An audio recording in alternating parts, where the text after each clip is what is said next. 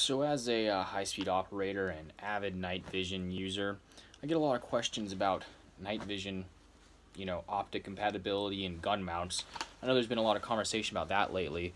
And, something normal, like this, that your normal, loser might use, it's just not going to cut it. Like with the helmet and the night vision and the nods, it's too low to the gun, it's too close to my face, it's going to bang on things, I can't get a good cheek weld, whatever. That's why you need something like this, or a GBRS mount, whichever. I honestly think this one's better, and it's cheaper too. Just as good, you know what I mean?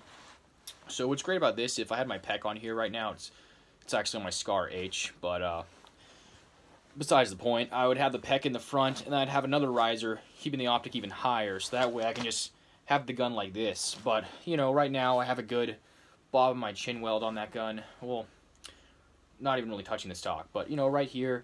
And it's plenty far enough forward where it's not going to interfere with my nods, right? And, of course, I could have just mounted off a riser off this, but this isn't going to hold zero. And also, then I couldn't put my hand there because I need to grab this part of the gun when I'm doing my room clearing in the dark, right?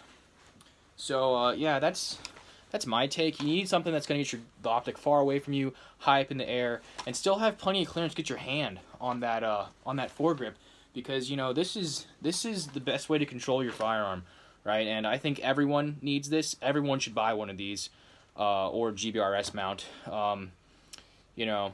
It's really not a niche thing when people say it's an absolute requirement for anyone who has night vision, or even if you don't have night vision, you need this to not look like an idiot. Okay.